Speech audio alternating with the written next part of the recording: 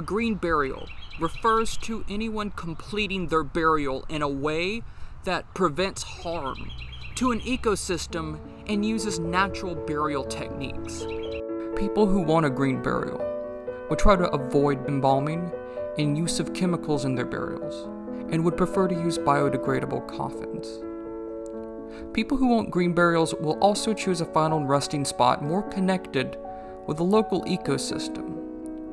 This desire comes not only from an ecological concern, but also a spiritual one. Many of those who have green burials argue these final resting spots, using natural burial rites, connect them more fully with the earth. When mourners visit, it's to view their loved ones with a wider view of one's place on earth.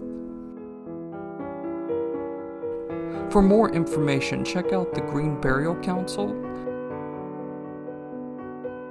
The GBC will also point towards cemeteries and funeral homes engaged in green burial practices, like the Honey Creek Woodlands, a cemetery at the Monastery of the Holy Spirit in Rockdale County, Georgia.